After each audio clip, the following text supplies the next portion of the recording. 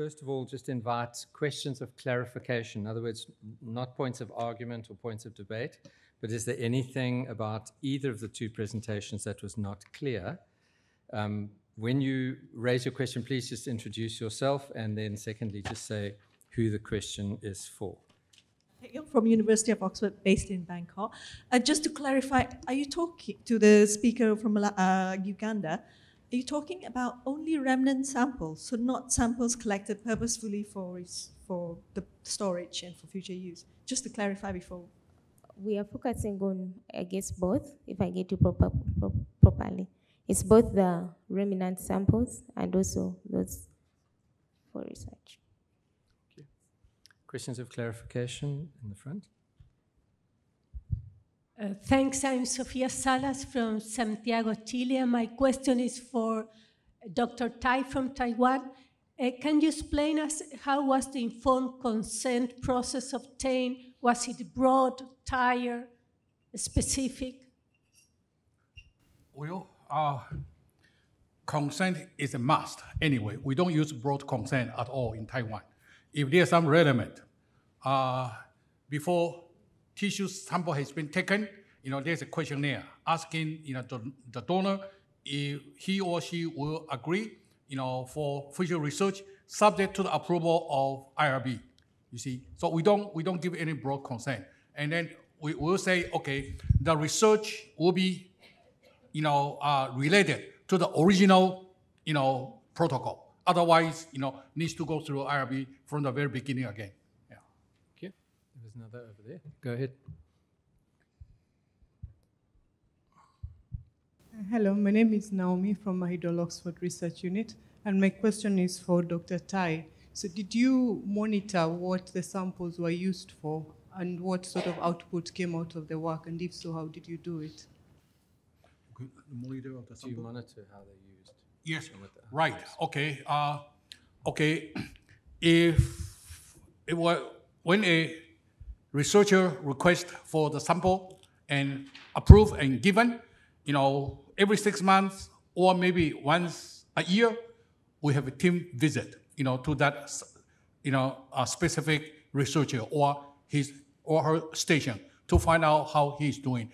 If he or she is following the ethical guideline published, and regulated by the government, we do, visitation.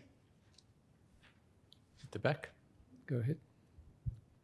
Hello, Calvin from Singapore. Thank you very much for the presentation. Just to clarify, in terms of for Michael, the Taiwan Biobank, does it include indigenous populations? Because I understand that in Taiwan, there's specific laws governing these populations, yes, and also specific provisions on benefit sharing.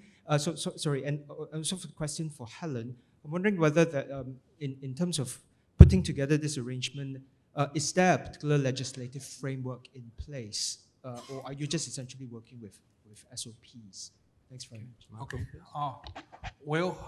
Very important question you asked about indigenous people. Taiwan, just like any other place of the world, we do have indigenous, native anyway.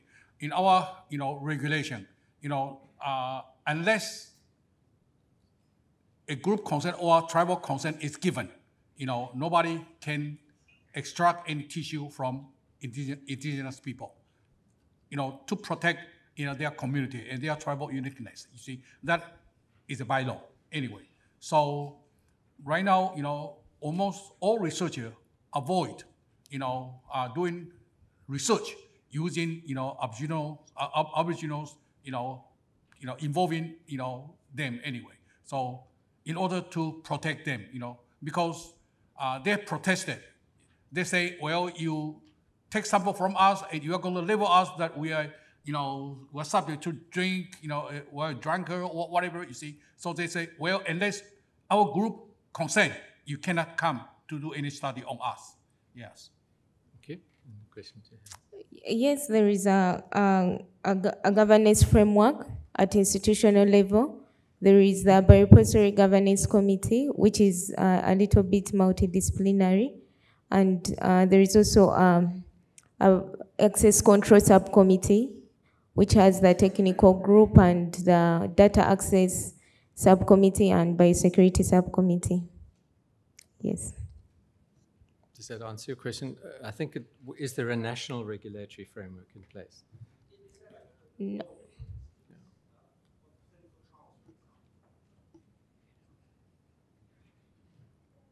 I think Okay, please go ahead. Just to help answer that question. Yeah, in the front. Sorry, just hold on a sec. There you go. Yeah, what's outstanding is national regulations on biobanking. The regulations are mainly focused on clinical trials and samples generated from clinical trials that are stored, but there's no a general regulation on biobanking. And I think that's one of what came out from the stakeholders meeting, and Uganda National Council of Science and Technology is tasked to develop these guidelines and make sure that, all biobanks are regulated. Thank you very much. So we're under some pressure to close the plenary. There's two questions, and then we break into the small groups at the back, and then.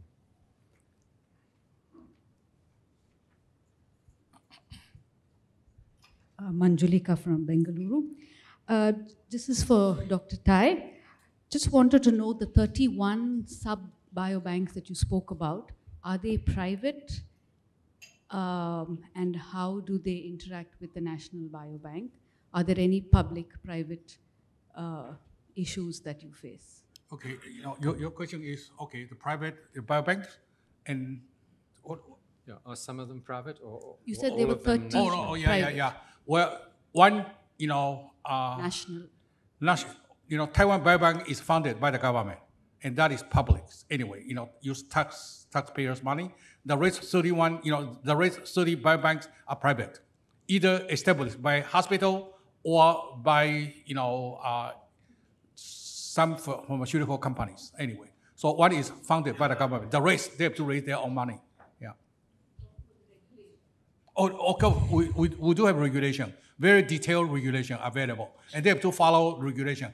If a pharmaceutical company or hospital like to establish biobank, they have to apply, to the Ministry of Health and Welfare, and then go through, examination and interviews, and eventually some permission will be granted, but some will be denied. Yeah, it's been controlled by the government. Even the private right, they cannot just go ahead and establish one. No way. Yeah. Thank you. Thanks. Last question. Ahmed Samir, NCI Egypt. I have a question for Dr. Tai. You said that you are planning in the next phase to do genetic research on your sample. So do you have facilities in Taiwan for that? And if not, you are going to collaborate with other countries. So how would you protect, we are talking about equity, so how you would protect your intellectual right, patent, something like this? Do you have regulation for this, Reggie? Okay. So, as I heard it, are some of the research requests for genetic research? Right. And how do you regulate those? Yeah, do you have the facilities? And if not, you are going to collaborate with other countries. So how do you protect your own rights on this research? Well, we do have, researchers, apply for sample to see our genetic heredity, of course, you see, but, that has to go through scientific review and also IRB and also EGC, you see, that has been, sort of, safe, kept, very, All this research in Taiwan, you don't? In Taiwan, okay. You and don't then, collaborate? Some researcher will cooperate with, like, United States, is, cooperation anyway. None of the tissue sample can be exported overseas unless approved by the government. So, the researcher will have to apply to the government, the Ministry of Health and Social Welfare.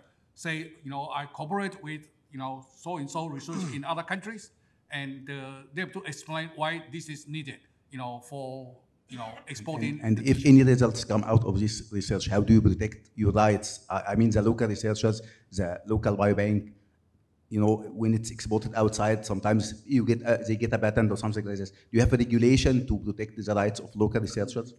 So are the rights of the biobank protected when the samples go out of the country? Well, so far we haven't had that happen yet. Usually, they will analyze and then give the detailed information, and that is shipped to, other countries anyway. So no, no fresh sample tissue has been exported. No. Yeah. Okay. Well, thank you very much for your attention, and I'd like to thank Helen and Michael for two stimulating presentations.